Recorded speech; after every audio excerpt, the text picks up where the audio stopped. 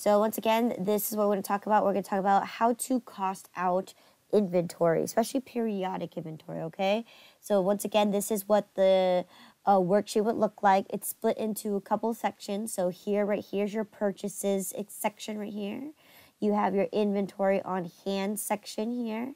You have this section here, which helps you calculate your total new balances. Right here's your little workspace, and then right here is going to be your returns and allowances. Okay, today we're going to be focusing on purchases only.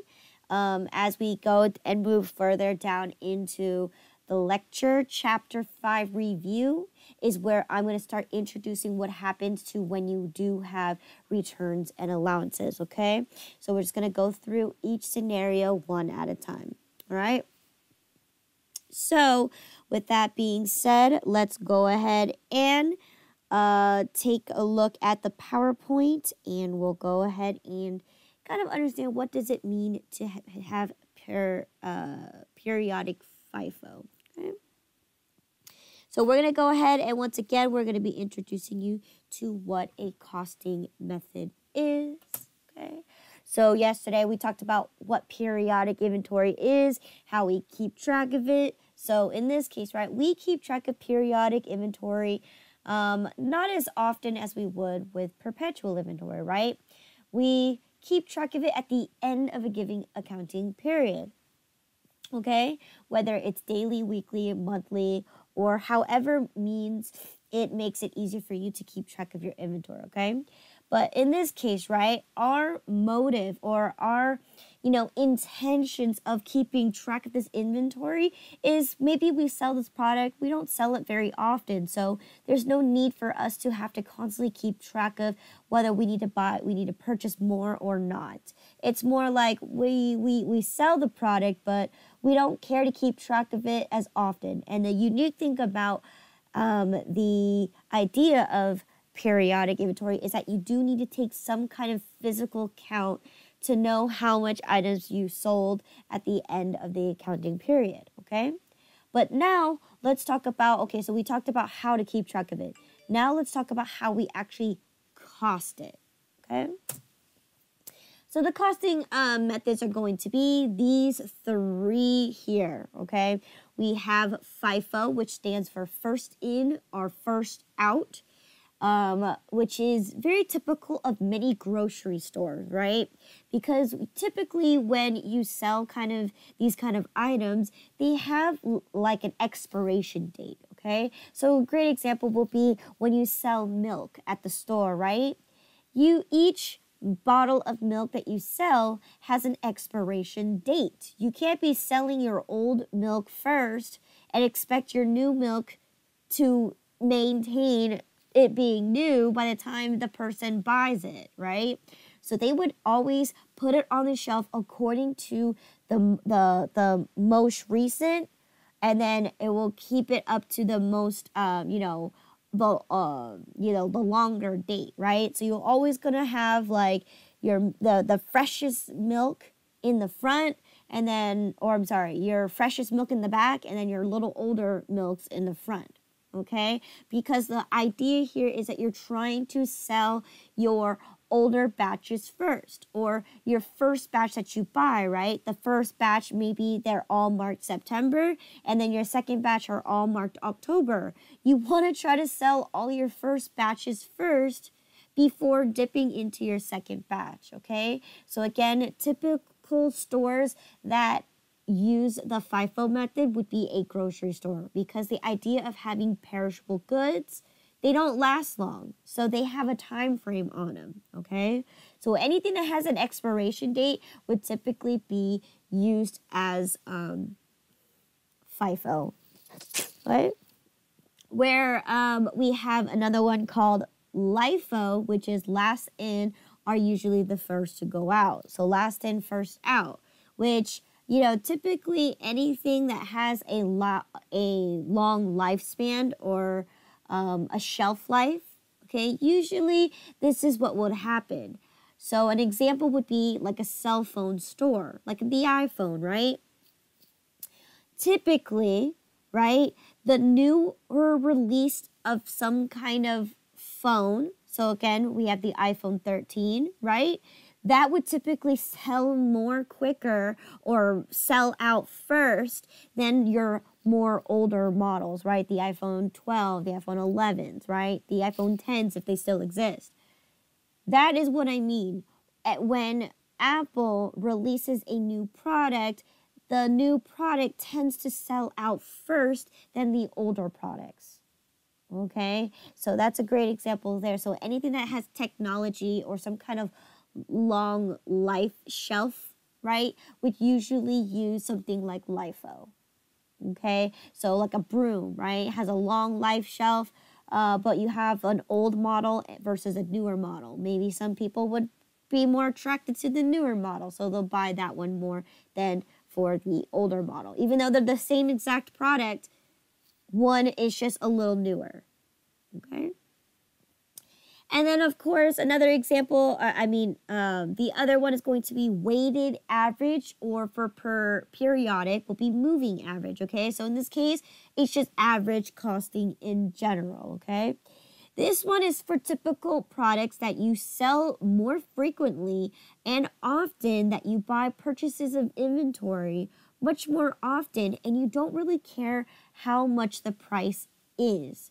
So in this case, right, because you're constantly selling it out, the best way to understand it would be something that's a natural resource. So a great example will be water, right? Water bottles, right? No matter how many cases of bottles that you buy, you shouldn't be keeping track of which cases came first or which cases came last, because at the end of the day, water will sell at a constant rate. Water is a natural resource that everybody needs to buy, right? Whether it's on sale, whether it's there or not, even though water bottles do have a long shelf life, right? You can have water bottles for more than a year.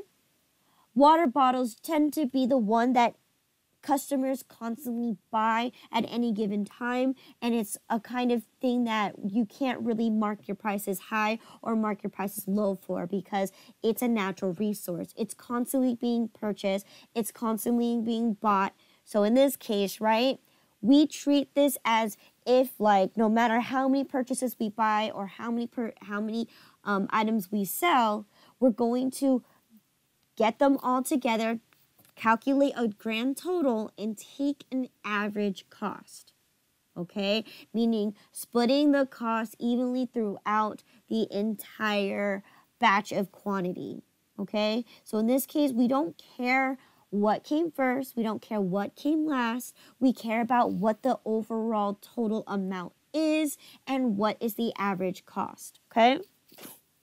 And of course, there's also specific ID. But in this class, because specific ID is going to be more tailored for, a specific type of company, or some kind of, like if you're selling a specific type of product, will be basically optional to use specific ID. Now, specific ID is basically just like what it says, right? It uses some kind of specific identification code to keep track of its inventory, okay? So a great example will be an auto repair shop, right? You cannot go to an auto repair shop with your car, any car, and be able to get any specific part to get it fixed, right? The auto repair shop needs to take a look at your car. If you have a Toyota Prius, they're gonna have to look up the manufacturing, which is the Toyota, right? They have to look at what the model is. It's a Prius. They have to look at the year 2020. They have to look at the specific part, a water pump, right? So in this case, right, this is how you keep a specific ID type of inventory. It's going to be based on those specific criterias, right? The car brand, the model, the year, the exact part, and then they cost it out accordingly. So in this case, an auto repair shop will have some, like, few things that are in stock because maybe they, have frequent customers with the same type of car, they will have a few items on stock, but most likely if a random car comes in and they don't have that part, they order it as they need it. So in this case, specific ID is something that I'm not going to teach you in this class just because it's going to be really specific on what kind of product you sell. Where, more common ones such as FIFO, LIFO, and weighted average are more common costing methods that we will actually be seeing in a real life scenario. Whether we sell groceries, whether we sell clothes, whether we sell jewelry, something very, very, very normal, okay? Where specific ID is going to be based on a very particular part of item. So in this case, there are a total of 4 different costing methods, but I'm only going to teach you 3, okay? I'm only going to teach you FIFO, LIFO, and weighted/moving average, okay? Specific ID, I will be testing you this, okay? Whether, what are the costing methods? If specific ID is on there, it is a costing method, okay? I just do not teach it in this class just because, once again, it just depends on what kind of business you go into, okay? So for today, 5.3 is going to be mainly focused on FIFO, okay? We're going to take a look at first in, first out method. So when we talk about first in, first out method, these are the formulas that you are going to be taking a look at. Okay? So when we take a look at these formulas, we need to remember that when we receive our batches of inventory or purchase our inventory, right?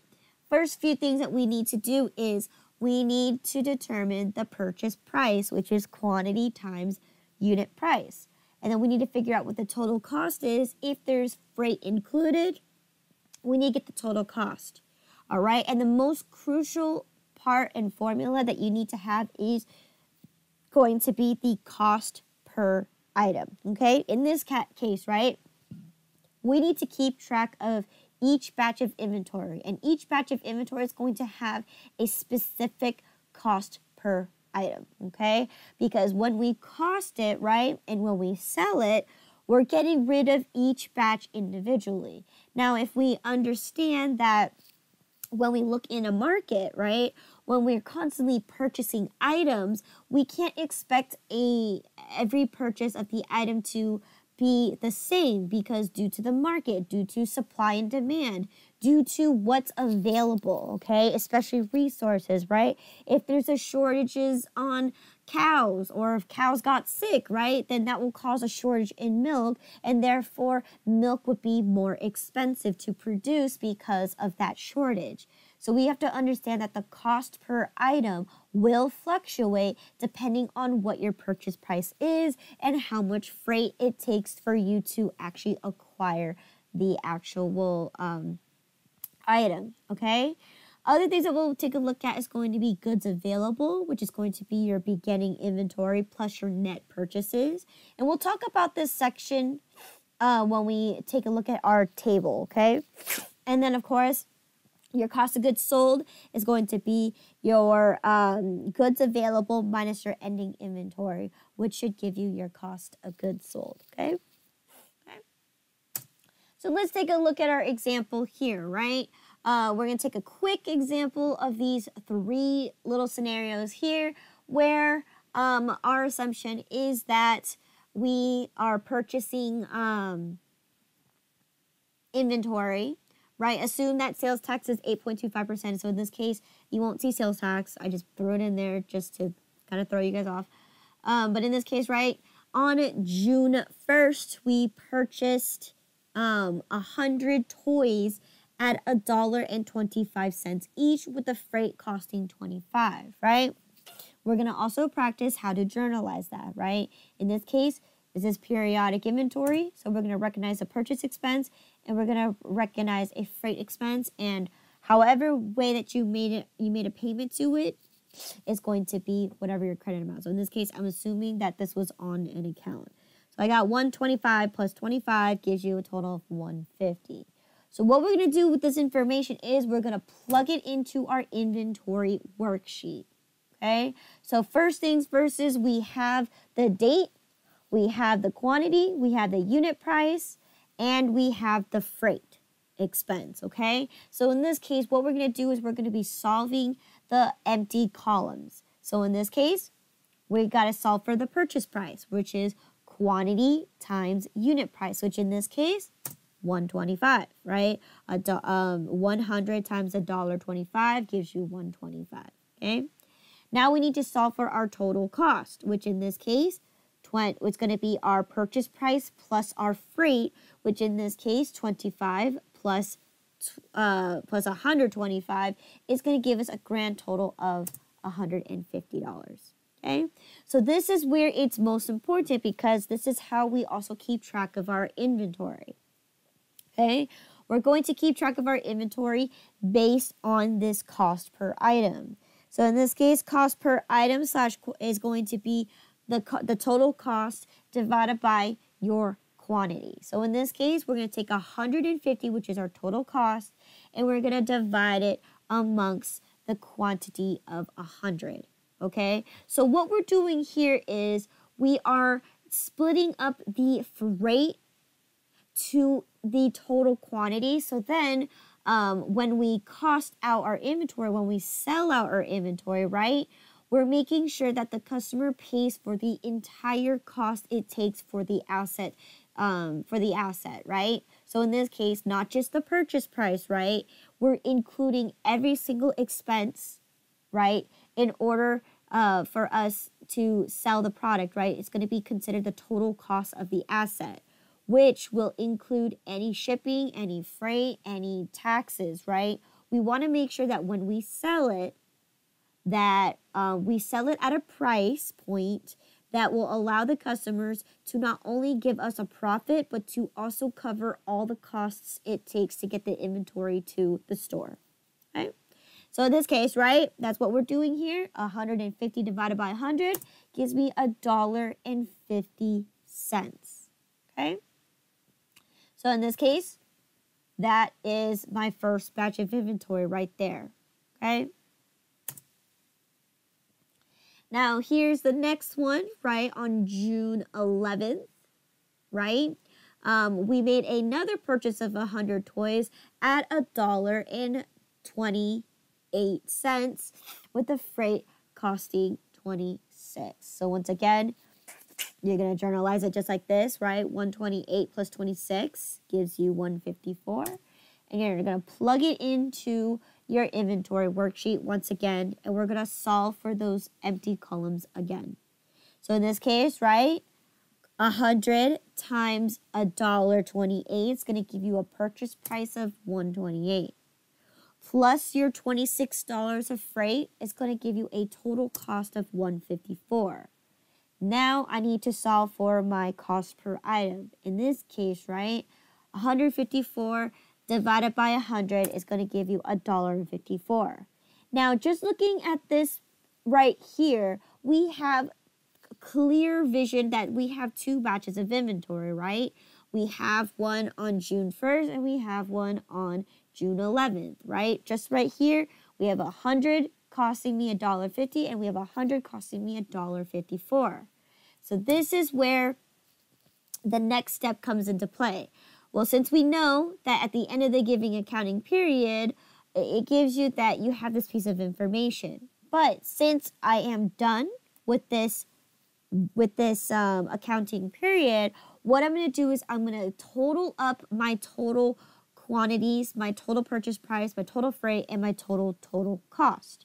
So in this case, right, I have a total of 200 items costing me a grand total of $253 with a total cost of $51 of freight, giving me a total cost of $304. So I'm just adding up my columns because the one thing that we're going to do with these calculations is we're going to carry these 4 items into the bottom section of our next table, which is going to look like this, right? So we have that entire column where we figure out how to solve for the net purchases as well as solve for the cost of goods sold. Now again, net purchases column is you're going to plug in all the numbers that you saw from up here, right? What was the total quantity, at what total cost, how much was freight, and how much was your total cost, okay? So in this case, right, we plug it in that 200 items cost me a total purchase price of $253, okay? Of course, we're going to be assuming in this chapter 5.3, we're going to ignore that we have any returns and allowances because in chapter 5 review, I will show you what happens when we have returns and allowances, okay? And then right here, we have your subtotal, okay? And then, of course, we're going to add your freight because freight adds to the total cost, not quantity, right? Freight is invisible. So in this case, there it is, freight of $51. So then your total net purchases is going to equal 200 items at a total cost of $304. Okay? So this is very important because this plugs into your beginning balance, right? In this case, right, we're assuming that there is no beginning balance, right? Because that's what the formula is part of the net purchases. But in this case, because we're starting as of June 1st, we're assuming we had no beginning balances. So then now we need to carry the information that we saw from above in the table for our net purchases, carry that down. So then we plug into our formula what the goods available was, which was your beginning balance plus your net purchases, which in this case, we don't have any beginning balances. So that means our net purchases will become our total goods available. So when I talk about goods available, this is what I have available to sell, okay? So again, I was also given that on June 15, we had a total of 80 toys left on hand. So that means my ending inventory quantity is 80 toys available, okay? It's on hand, okay? So this is where we need to plug in more numbers, okay? So our first formula we're going to take a look at is going to be solving for the cost of goods sold. Well, if I have 200 items available, right, and I have 80 items left, then the assumption is that how many items did I sell? Well, 200 minus 80 is going to give you 120. So this number here is how many I sold. And this is where you need to make sure, this is the important part too, is that now that I solved for how many items I sold, which is 120 items, now I need to calculate how much it cost me to sell those 120 items. So by looking at this table here, right, we know we have two batches of inventory, right? We have our first batch of inventory for $1.50 and 100 items at $1.50, and our second batch of items is 100 at $1.54. Now, because we're using Fifo method, this is how we're gonna understand it. We're going to take our first batch of inventory, which in this case is our first batch, which was the first 100 that we bought on June 1st, that cost $1.50 each, right? In this case, right, I sold a total of 120 items. So in this case, I'm going to get rid of my first 100 items because that is what I sold. I sold 120 items. Therefore, my first batch of inventory, which is a total of 100 items, I'm going to eliminate that entire row because this batch came first, okay? So once I've done that, then I got rid of that first 100 items. So now the next thing is I sold 20 more units. So in this case, I sold 20 more units, okay? So if I got rid of my first batch of inventory, how many batches of inventory do I have left? I only have my second batch of inventory, which cost me $1.54 each, okay? And in this case, right, if it cost me $1.54 each, then, and I'm not taking all of it, right? I'm only taking a portion of it, which is I only need to sell 20 more because I only sold 120. I already got rid of my first 100. So therefore, I have 20 more items to sell. So in this case, right, 20 more items to sell, 20 times $1.54 because that's how much it's going to cost per item, okay? Which is going to give me a calculated amount of $30.80. So in this case, right, I add those two numbers together, 150, which is my first batch of 100, plus my 20 batch for $30.80 to give me a grand total cost of goods sold to be $180.80. Okay? All right? And then, of course, when I have this piece of information, right, I'm going to recalculate to get my ending inventory. There are two ways you can calculate ending inventory, right? One is to simply go back to your inventory that you have currently on hand, right? Which is 80 times $1.54 will give you a total of $123.20. Or another simple factor is you're going to take your goods available, right? Which is a total of $304, right?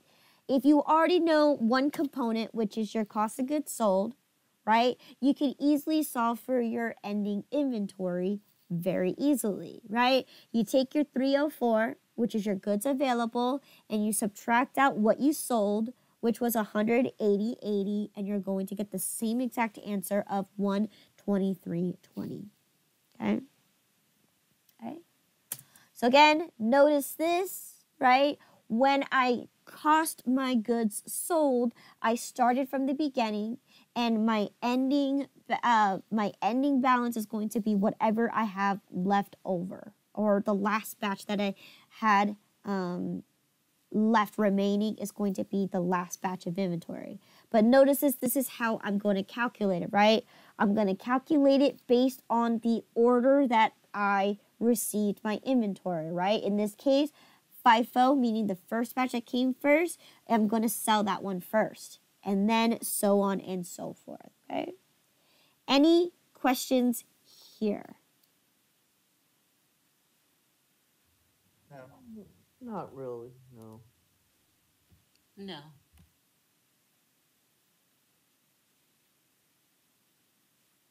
Okay, all right. So that's just taking a look at that right there, right?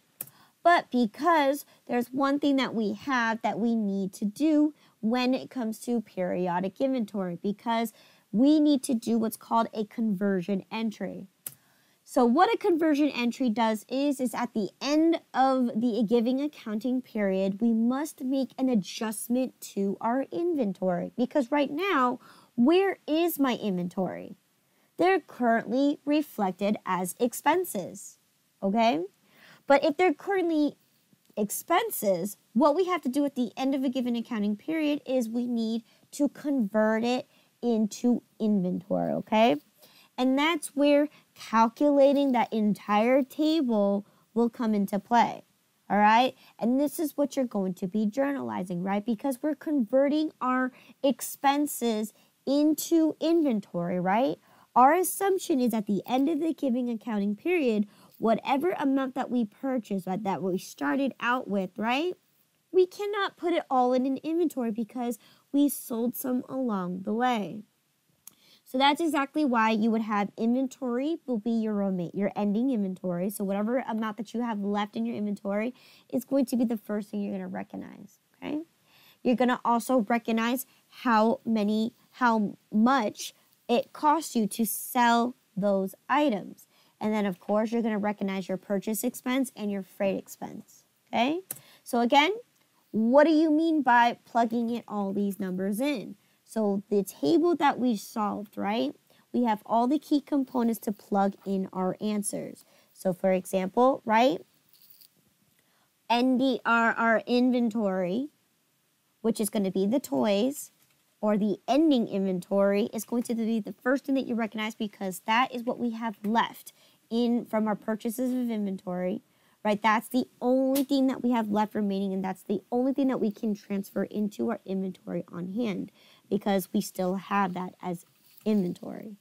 So in this case, right, we're going to take what we saw from in the table. Our ending inventory was $123.20. So we're going to plug that in right there. We're going to recognize how much it costs us to sell those items. So in this case, cost of goods sold, which cost me $180.80. So I'm going to plug that in there, okay? Then we're going to plug in the next two answers, which is going to be your purchase expense and your freight expense. Your purchase expense is something that we started off with in our net purchases, right? Where we figured out how much it cost me in grand total, my total purchase price for purchasing the 200 items, okay? Which in this case was cost me $253. And then, of course, my freight cost, which is a separate cost of $51, you're going to plug that right in. And then guess what? Your total debits will equal your total credits, okay? In this case, we'll give you a grand total of $304 on each side, okay? So that's just doing the conversion entry, right? Any questions here? No.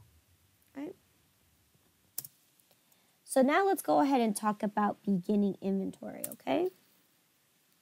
So now that we're doing a continuation, right, and this is what's going to happen, is that once we finish an accounting period, right, we're going to have what's called inventory on hand or beginning inventory, okay? So in this case, we're given that on June 15, we had a remainder of 80 toys costing a grand total of $123.20, okay? So what do we do with that beginning inventory, okay? Now, of course, you're going to plug that into your inventory on hand, but in this case, I'm going to skip over that because when we do the example in class, I'll show you exactly what to do. So then on June 18, I end up making another purchase of 100 toys for $1.27 with a freight of $25 and so on and so forth, okay? So once again, we're going to plug those numbers into our inventory right here worksheet. In this case, we're focusing on just our purchases, okay? So once again, we plugged in our numbers, right? We have 100 at $1.27, and we also have a second batch of 100 at $1.30, okay? Same thing we're going to do. We're going to solve for the purchase price of $1.27 plus 25 gives you a total of $1.52, okay? Cost per item here is going to be $1.52, okay? We're going to solve for our second batch again. So 100 at $1.30 is going to give you $1.30 plus 26 is going to give you $1.56, which is going to give you your cost per item to be $1.56, right? Now, once we get that information, we're going to plug in and solve getting our sum or totals in each column. So we're going to get a total of your quantity, which is a total of 200 available. And then we're going to get a total of $257 for your total purchase price. Your total freight is once again $51. And last but not least, your total is going to be $308. Okay. So once again, we're going to take these four numbers and we're going to go ahead and plug it back into our inventory worksheet here, right? We're going to plug it in for our net purchases, right? Assuming we have no returns and allowances, so your net purchases is going to be your the 200 at 308.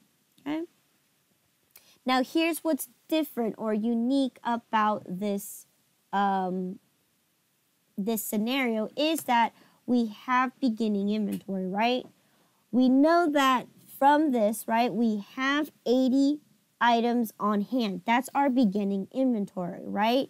And it's at right now a total of $123.20, right? Which we know, right, that it's going to cost me $1.54 per item because we carried it from our previous inventory worksheet, Okay, we carried it over and brought it into our new worksheet. So then now is our, again, beginning balance. We're going to carry down our net purchases from above. And what we're going to do here is we're going to total them up because, again, the formula to solve for your total goods available is your beginning plus your net purchases. So in this case, 80 plus 200 will give you a total goods available to sell is going to be 280 toys. Okay, so in this case, right, my inventory right here, I have 3 batches of inventory, right? I have 80, 100, and 100. Okay. We were also given that on June 30th that we had an ending remaining of 60 items on hand left. So in this case, right, we're going to solve for a cost of goods sold, right? If we have a total of 280 minus 60 that we have left, our assumption is that we must have sold 220 toys. Okay? And then now we need to solve for 220 toys that are being sold. So in this case, we're going to go right back to our list of items that we have on hand. Okay? So in this case, because whatever that we carried over from our previous worksheet, which is our beginning inventory, is going to be the assumption that that batch came first. Okay? So in this case, right, my 80 remaining at $1.54 with a total cost of $123.20 is going to be the first batch of inventory we're going to get rid of, or in this case, sell. Okay? So we're going to pop that in there saying we sold our first 80 items. Okay? Then the next one here is going to tell me that, well, that's only 80 items out of 220.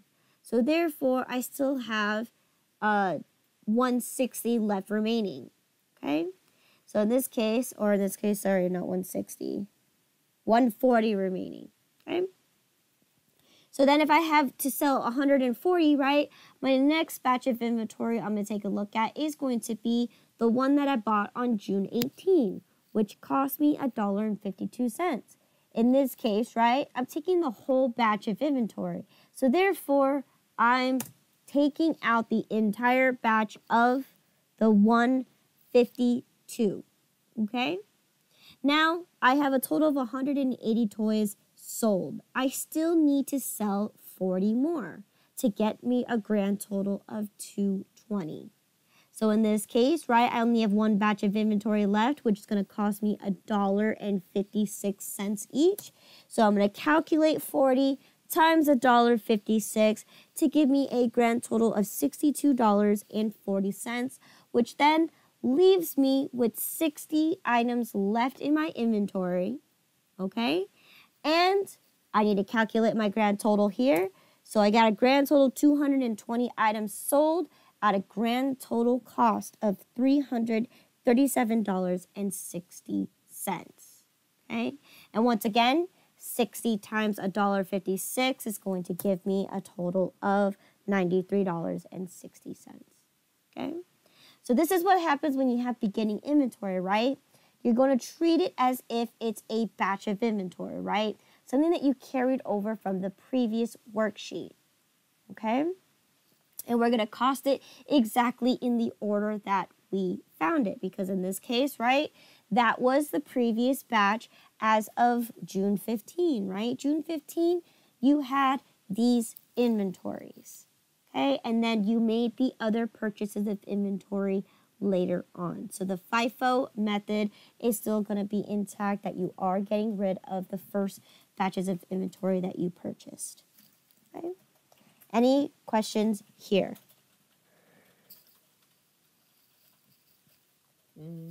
No. No. Okay. So once again, because we reached the end of the accounting period, we need to do a conversion entry once again. So here, this time, we have a new key feature here, which is that we need to introduce our ending inventory and our beginning inventory, right? In this idea, if we take a look at it and think of it in reality, right? We sold the inventory that we had on hand. So therefore, we sold the batches of inventory that we had on hand, our beginning balance, right? Therefore, we must credit the account because we got rid of the first items in there. Okay, so think of it that way. So we're going to plug that as if we sold our first batch of inventory. So that's our beginning inventory right there. Again, ending, cost of goods sold, purchase, and freight expense are all going to be the same exact as the previous scenario, right? You're going to plug in your ending balance first. You're going to plug in your cost of goods sold. You're going to plug in your purchases and your freight expense. The only difference here is that we also need to recognize that we had a beginning balance. And instead of calculating it in here, right, we're gonna make it look like we sold it first. Or in this case, we got rid of our inventory on hand, our beginning inventory, okay? So if we're getting rid of our beginning inventory, we're gonna credit our inventory account, okay? All right, so chapter review, we talked about the periodic method, and we also talked about how we journalized it, but we also talked about what the conversion entry will entail, okay? We talked about the costing methods, which is FIFO, which is first in, first out, and we talked about, that's what we talked about today, was first in, first out, okay? Any questions in regards to chapter 5.3?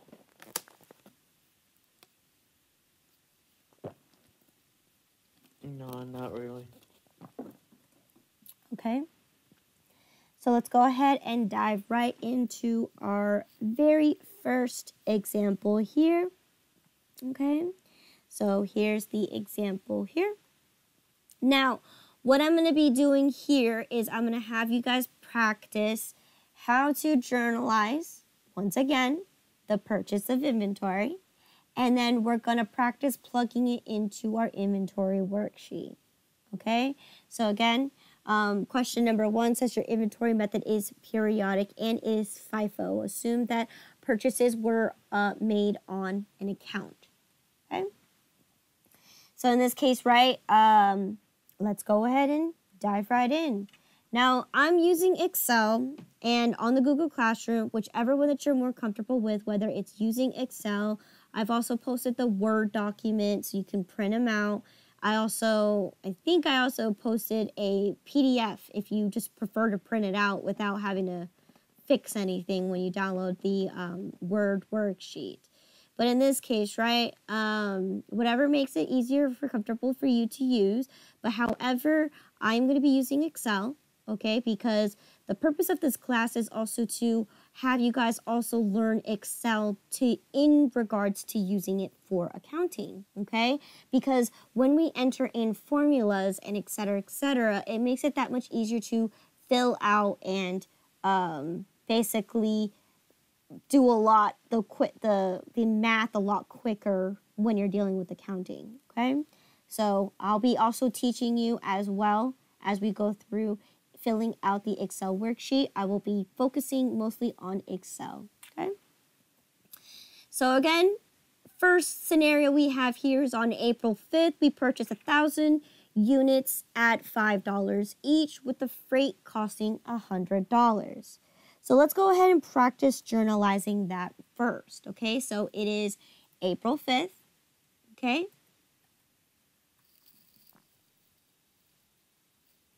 How do I journalize this?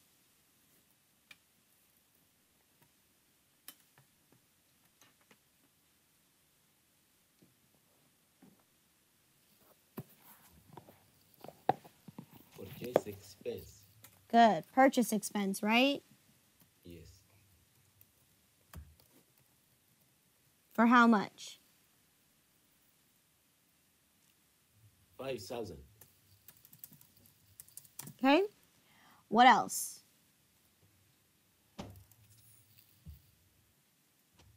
Freight expense. Right. We have freight expense. For how much? I think 100. 100, okay? So in this case, right, I left the formatting up to you, so whether you like it accounting style, which gives you your dollar signs on the side.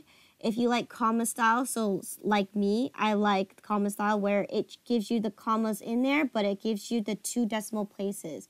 You can even do currency, which you do get the dollar signs there too, but it's just closer to the number, okay? So again, I prefer the comma style, okay? But I'll go ahead and do, I guess, accounting style. So it makes it easier for you guys to understand. Now again, I could even enter in the formula just exactly the way it is, right? So in this case, right, I could say 1,000 units times $5 will give me $5,000, right? I can type in my formula just like that into my cells, okay? Again, and then how did I pay for these items? What was my assumption that I wrote here? How did I pay for these items? Account payable. Good, accounts payable, right? And in this case, instead of having to type it in, I can just add these 2 up together to give me 5,100, right? Of course, I'm also going to add in my little description here that I purchased. Okay, 1,000 units at $5 each. Okay. So that's how I'm going to journalize my first one, and I'm using Excel for this case. Okay. So then let's go ahead and plug it into our first inventory worksheet. Okay. So here, like I've mentioned before, this section right here is just breaking down your total purchases. Okay. This right here is your inventory on hand. This right here is to help you calculate your net purchases as well as your cost of goods sold. This right here is your workspace. Okay, so it's an empty section for you to figure out your calculations here. And this is your returns and allowances, okay? So again, today I'm not going to focus on returns and allowances. I'm only going to focus on the top section and half of the middle, okay? So first thing that we have here is we purchased our inventory, right? We purchased 1,000 units at $5 each with the freight costing $100, okay? And in this case, right, we have to solve for our total purchase price, which is going to be your quantity times your quantity times your unit price, right? Which gives you $5,000, right? Now, how do you solve for total cost?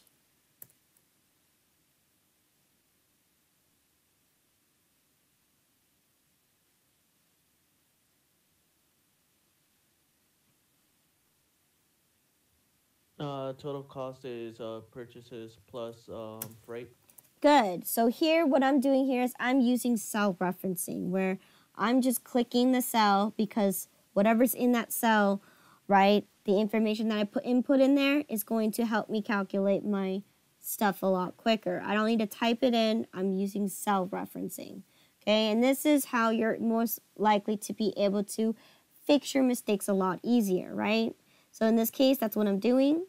Okay, I'm cell referencing D6 plus E6, which is my purchase price of 5,000 plus 100, gives me a total of 5,100. Okay. Now, how do I solve for my cost per item?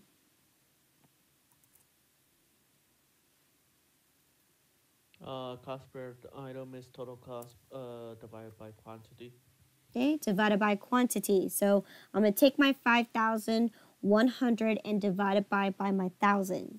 Gives me a total of $5.10. Okay.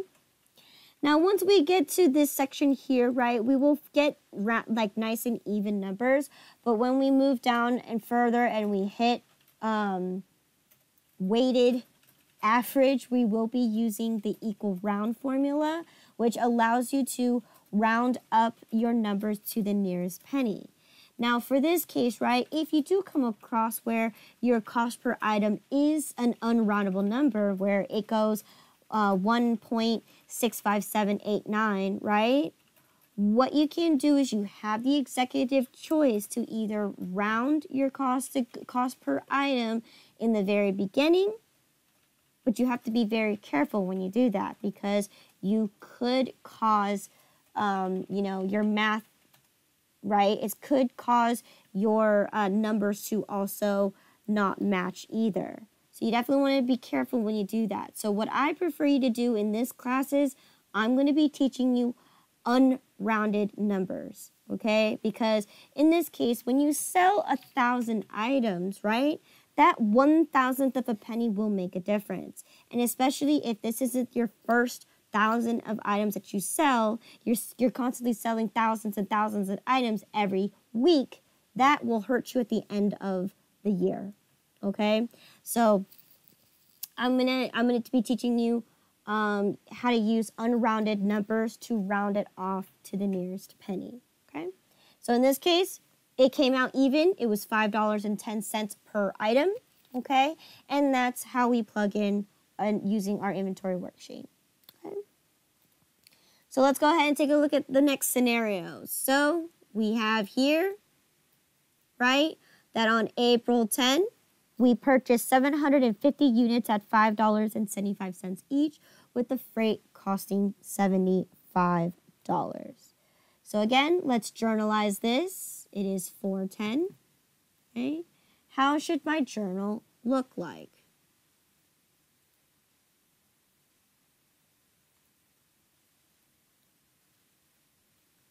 With a purchase expense, and freight expense, and account payable.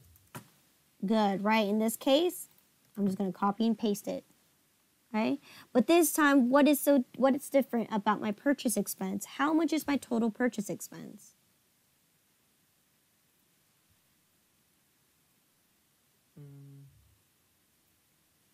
Purchase expense is 750 times 575. Right, which gives me a grand total of $4,312.50. How much was my freight? It's 75. 75. Good. It's giving me a grand total of $4,387.50. Okay. So once again, I'm going to make a little note here that I purchased 750 units at $5.75 each. Okay.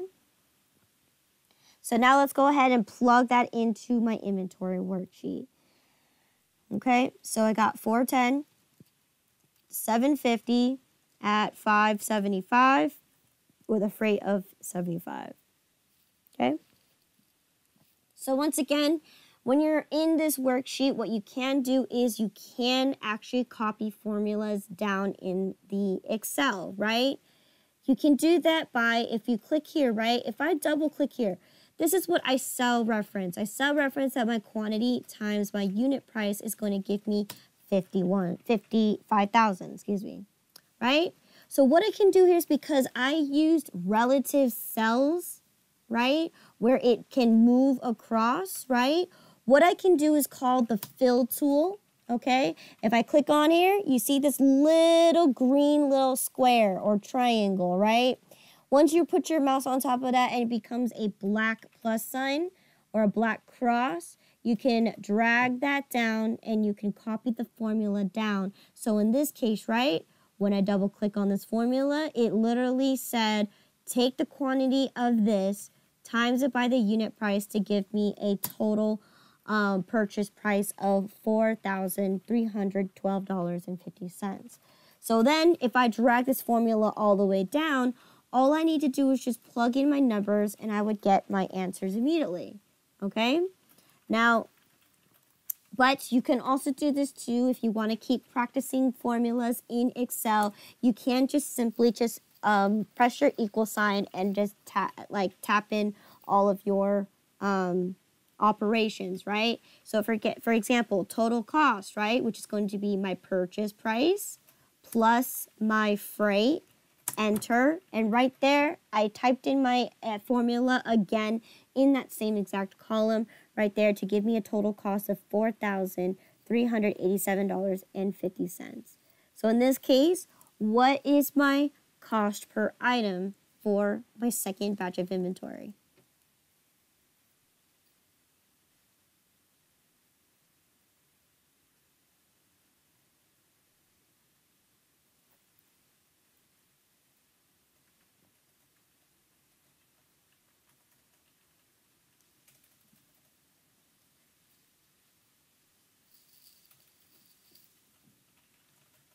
Okay, we're going to take my 4,387.50. It should be 585. $5.85. Okay. Now, of course, you can also double check to see if these are rounded numbers by pushing this little icon here, which allows you to increase your decimals or decrease them. So notice this. This is an even number because you have a bunch of zeros at the end of it. So therefore, these numbers are evened out it's rounded out to the nearest penny.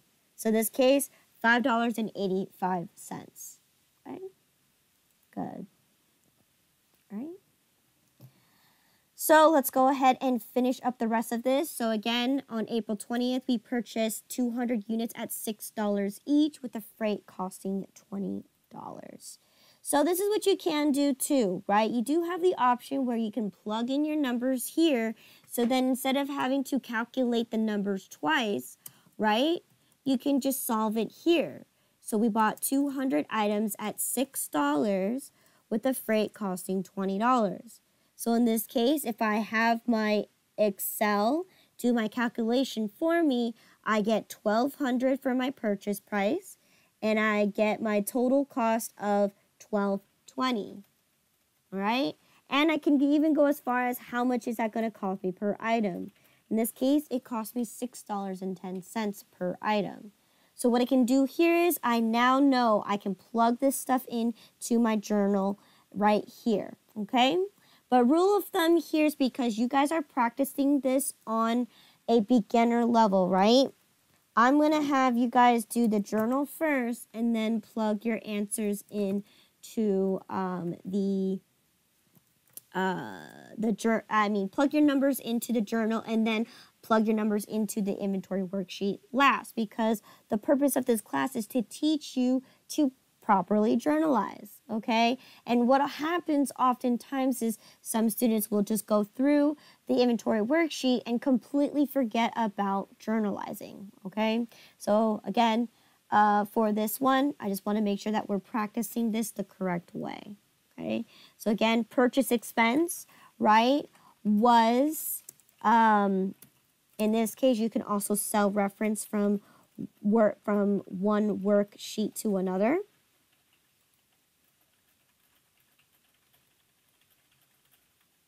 Okay, so I could say, well, it was 1,200 plus 20, which gives you a total of 1,220. Okay. All right, and again, we purchased a total of 200 units at $6 each. Okay, and there you go. I plugged in my journal and I've already plugged it into my inventory worksheet. Okay, whichever way it makes it easier for you, but like I've mentioned before, I'm going to have you just practice journalizing first and then going ahead and plugging in your numbers into the inventory worksheet. Okay. Last thing we have here is April 25th, which is that you purchase 500 units at $6.25 each, with the freight costing you $50. So 500 at $6.25. Okay. So let's go ahead and journalize this last purchase here. So what should my journal look like?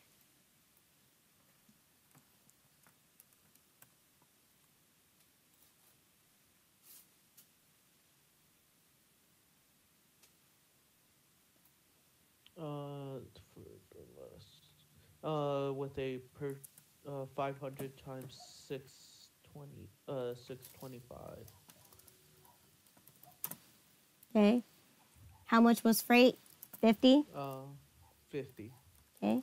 Giving me a grand total of 3175. And last but not least, right, I need to make a note that I purchased 500 units at 625 each. Okay. All right. So let's plug that into my inventory worksheet on hand.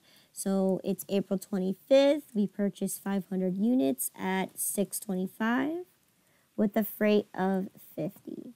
So therefore, what is my total purchase price?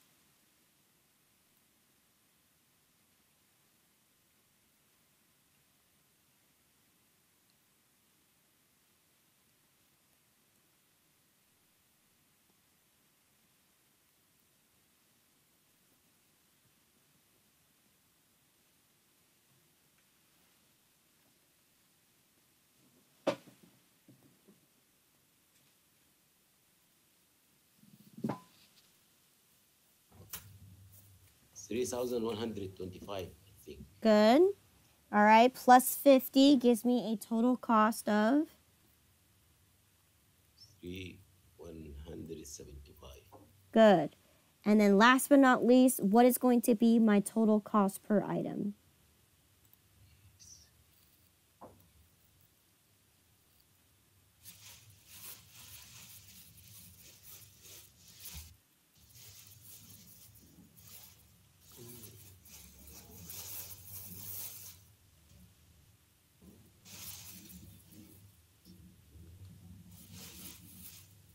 Uh, 635. 635. Good.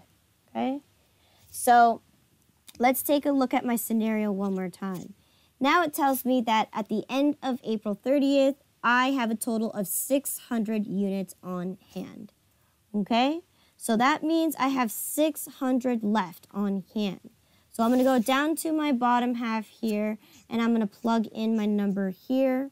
Maggie, can you mute your microphone? We can hear everything in your background. Thank you. Okay, so here we go. Ending inventory, we know we have at least 600 units left, right? We're in the quantity column. So we have 600 units left, okay? So let's go ahead and solve for our total costs because now we reach the end of our accounting period. So what is my total quantity that I purchased? Okay, in order to do that, you could do your equal sum, okay, to go ahead and solve for this. So what is my total quantity that I purchased?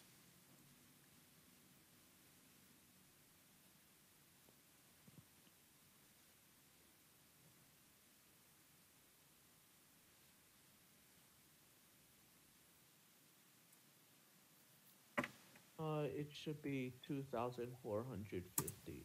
2,450. Good. Now I also need my total purchase price. Okay. So in this case, you could do equal sum once again under my total. So I need to total up my 4 batches of inventory, how much it is my total purchase prices. So equal sum.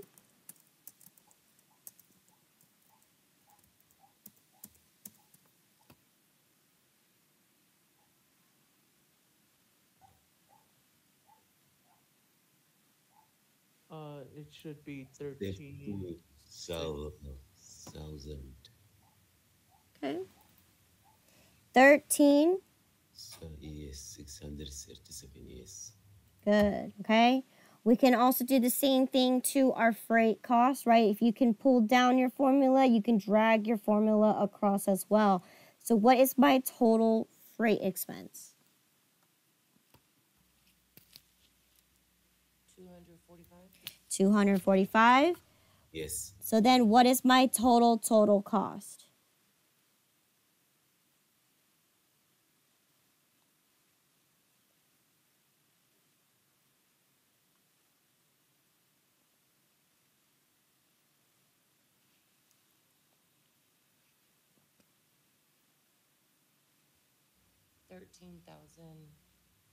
$13,882.50. Good, excellent, okay? So these numbers are very crucial because that's what's gonna help us plug in our numbers down below. Now, if you need a visual aid, in this case, like what numbers to plug in, you're free to welcome to use your highlighter, okay? So if I want to know where my purchases go, okay? So in this case, I'll go ahead and do it for this class, right? I'm gonna highlight this number here because that's my total quantity that I purchased, right? So this number is going to go here, okay? My 200. And of course, my total cost, which is going to be, let's see, let's choose a different color. Let's choose orange. Okay? That's going to be this number right here. Okay? Is going to be your total purchase. Your total purchases is going to be your total purchase price. Okay? This number that we get for our returns and allowances, right, is actually going to be in this section over here, which once again, we're not going to focus on anything on this section just yet. We're going to wait till after we just get the idea of how to use the worksheet first, and then we'll introduce it later. So in this case, our assumption is that we do not have any returns or any allowances, okay? So therefore, your subtotal, right? Let's take a look at this column right here. This column gives you a guideline of what you need to do in order to solve for the columns in this row.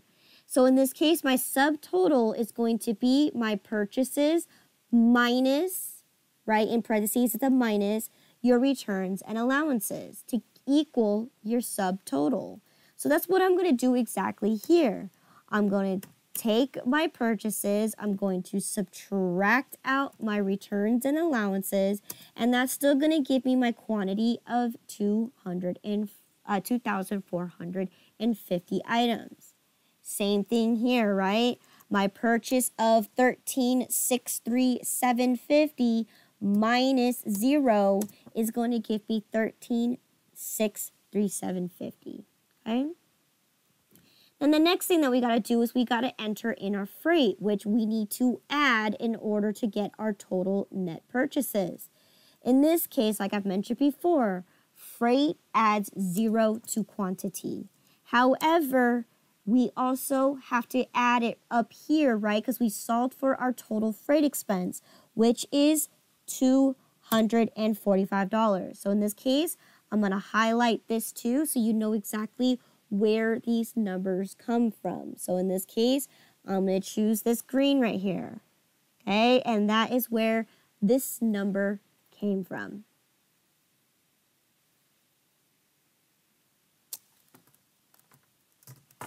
Wrong box there.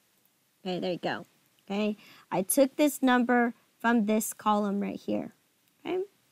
And then that's going to, you said you're going to add these two numbers together to get your total net purchases. This is what's going to happen. Okay?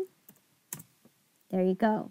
So now, again, you have your total of 2,450 items at a grand total cost of $13,882.50. So in this case, because our assumption is that we don't have returns and allowances, then your columns should match accordingly. Okay, so this column right here for your total cost should match your total net purchases. But I'm not going to reference that because that is not true if we have returns and allowances. It's actually going to be different. But in this case, that's the numbers that we're going to be plugging in. It's going to be this yellow, this orange, and this green. Okay. Now, right, now that we have these net purchases, I'm going to highlight this because this is where we're going to be taking these numbers and plugging them in down below. In this case, our beginning balances is usually where we're going to take it from our inventory on hand. In this case, we don't have any. It's 0, okay? So therefore, 0 and 0. we're going to carry down our net purchases from above. Okay? So our net purchases is what we copied from this above here. Okay? So then now, what is our goods available? It's going to be your beginning inventory plus your net purchases, which in this case, right, you add 0 to them. Your net purchases is going to be your goods available. Okay? So in this case, I have a total of 2,450 items available to sell, cost me at a grand total of $13,882.50. Okay? So now we need to solve for our formula because now in this case, we need to solve how many items we sold. In this case, right, we have a total of 2,450 items available and we have 600 remaining. So here, what is our assumption? How many items did I sell? Simple. You take your goods available, subtract out your ending inventory, and what's your total amount that you sold? 1,850, yes. Good. Excellent. So now, this is where I need to solve how much it cost me to sell these items. So what I'm going to do here is I'm actually going to create this column right here. I'm going to create this. I'm going to use like a light blue color, okay? And this is going to be my total work area space, okay? So my goal is to get to 1850. So I'm going to go ahead and do my formula here to equal sum. So what I'm going to do is I'm going to create a running balance. So every time that I enter something here, it's going to tally up my totals here. And I'm going to apply that also to my total cost here, okay? Why am I doing this? This will make sense when we actually talk about what batch came first. So in this case, we're focusing on FIFO, right? Let's take a look at our batches of inventory, okay? We have a total of 4 batches of inventory, right? I got one on April 5th, I got one on April 10th, one on April 20th, and one on April 25th. And the quantities are all here, okay? And the cost per item is all here. So in this case, right, which batch actually came first? In this case, my April 5th was the first batch that I bought. So in that case, I have a total of 1,000 units in that very first batch of inventory. Now let's take a look. How many items did I sell?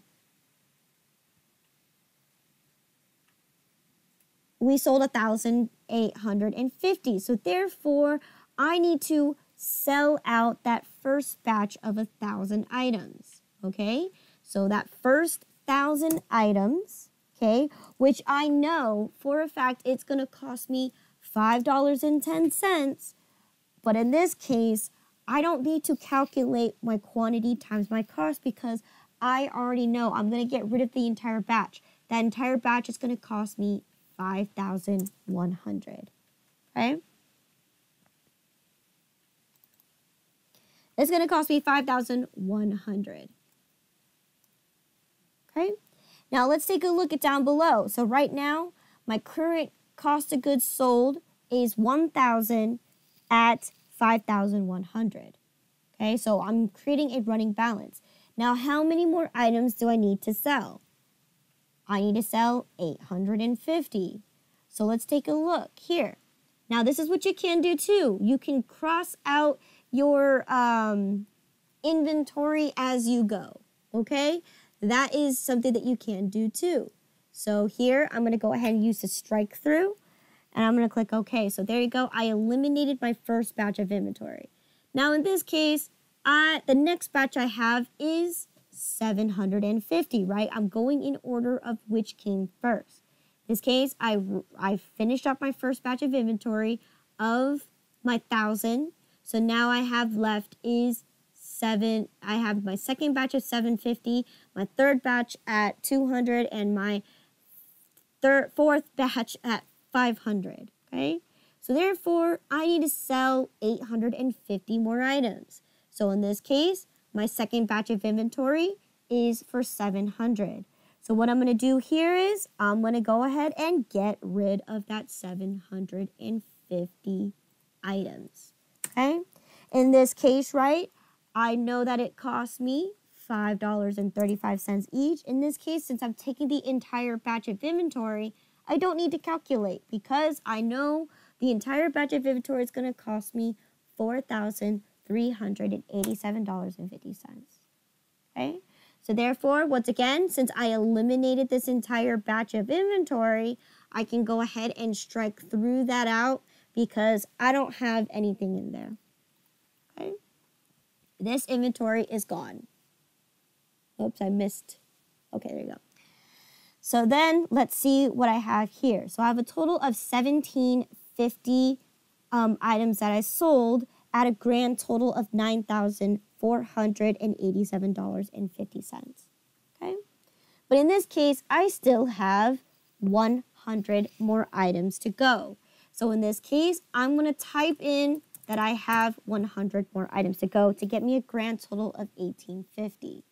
Now in this case, right, I only have 2 batches of inventory left, right? I have one batch for 200 and the other batch for 500. In this case, which batch am I going to take out from first? The 200. Exactly. You have on the 20th, right? April 20th, I have 200 items here. Now, in this case, I'm not taking all of it, right? I'm only needing 100 of them. So therefore, what is it going to cost me per item? $6. Oh, $6.10. $6.10, right? So in this case, I need to do my calculation here.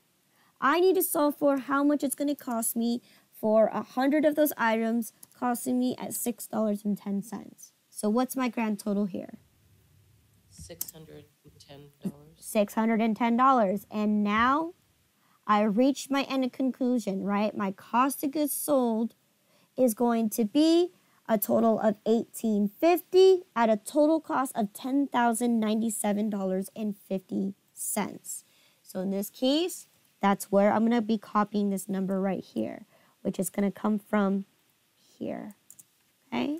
So all I have left is my ending inventory, which I can solve by taking my goods available, subtracting out my cost of goods sold. So how much should be my ending inventory?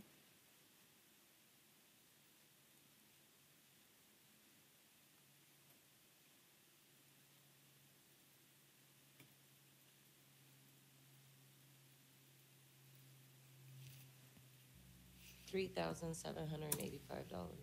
$3,785. And that concludes my inventory worksheet. Okay? I finished it. I have my total ending balance. I have the cost of goods sold. I have my total purchases. I have everything is done, is complete. Okay? However, now when we continue on, we're going to go take a break after, not right now, but in a few minutes here. We're going to continue on with beginning inventory because now, right, we still have 600 items available at a total of $3,785. Okay, and we're going to carry this information into our inventory on hand on the next worksheet. Okay, so now that we completed our inventory worksheet, let's go ahead and complete our conversion entry. Okay, so let's go ahead and dive right back into our journal, right? We reached the end of our accounting period, so it's April 30th, right? Now, what did I buy? In this case, I wasn't specific, so what I'm going to say here is that you're going to be entering this into your inventory, okay?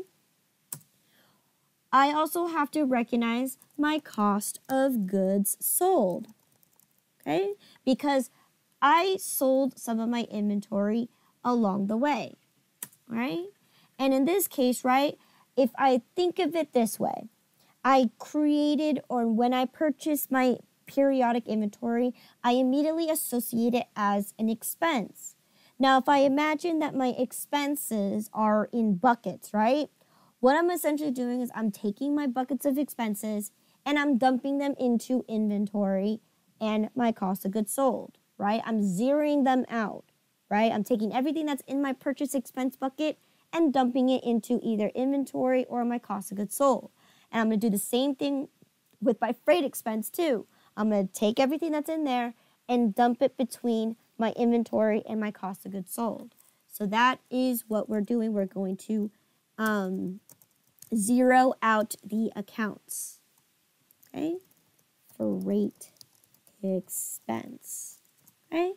So what was my total ending balance in my inventory?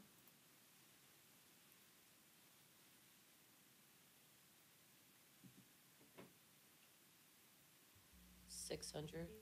600 is quantity. What's my total cost? 3,785. Good, right? Remember, in our journal, we cannot write that we have quantity, right? That was monetary measurement, right? We have to do it in terms of value or in terms of total cost. So in this case, my total cost of 600 units left in my inventory is going to cost me $3,785, right? What was my total cost of my goods sold? 10,097.50. Good. What was my total purchases? Oops, wrong one. What was my total purchases? 13,637.50.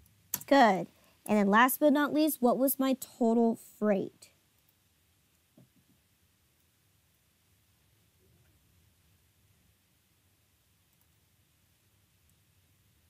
245.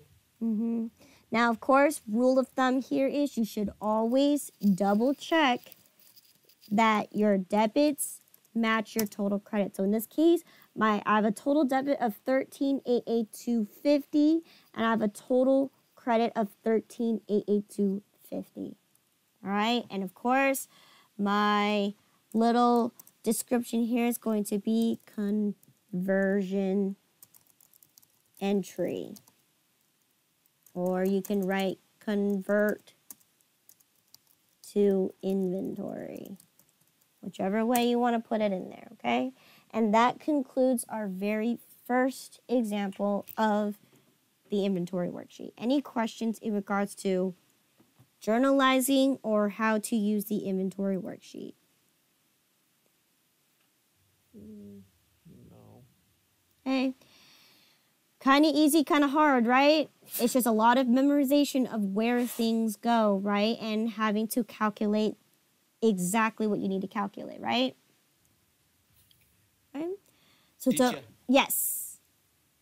this 600 quantity have two prices Why two prices? because April 20th and last purchase this 500. Yes, here. Yes. And we'll take a look at that when we come back from the break, when we do the second part of the inventory worksheet. Yes. Okay.